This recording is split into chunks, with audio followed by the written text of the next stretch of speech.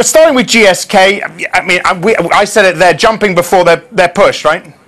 It does pretty much feel like that. There's been issues over in China recently. They've previously had fines over in America as well over this, and it's a sort of unregulated area of the drugs market that affects not just GSK but all of those. It's maybe worth pointing out that back in 2011 AstraZeneca did stop paying doctors to attend their conferences, so they kind of took a half step, but GSK very much feel like they've taken the full move here, and this feels pretty much like their sort of Jerry Maguire moment, where it's laudable the actions that they're taking here, but you've got to fear that there's going to be some fiscal pain they're going to have to wear for a while. Sure. Until others follow suit. Yeah, and you talk about others following suit. Now, other companies clearly going to consider similar steps and may not take such a hit in the share price, right?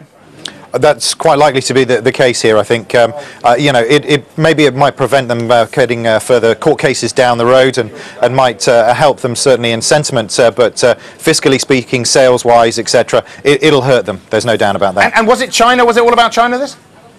Well, maybe that was the straw that broke the camel's back, possibly, as far as their internal thinking was concerned. But you kind of touched on it there. It's a self-regulated area of the business, and the drug makers maybe need to make some moves here before moves are put upon them. They've maybe taken a little glance at what's happening to the banking sector and decided, you know, enough's enough here. Maybe we need to do something.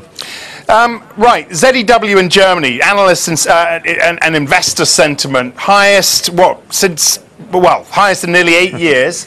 You know, we've spoken about the growth story, and albeit the anemic growth story in Europe for a while now. Is this the start of something different?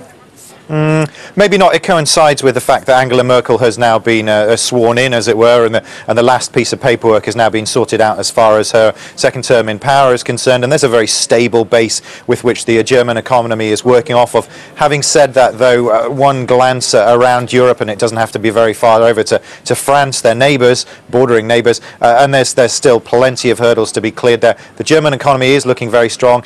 It is Angela Merkel being put through today, finally, and that's dragged on a little bit.